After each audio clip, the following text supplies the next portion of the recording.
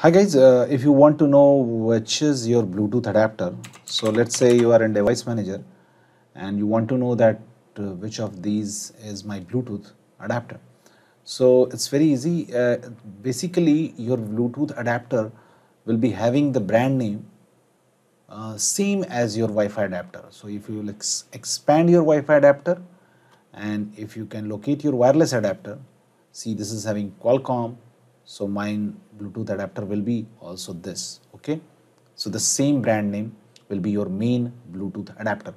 But if you don't know how to locate your wireless adapter, if you don't know how to know your wireless adapter, that is also easy.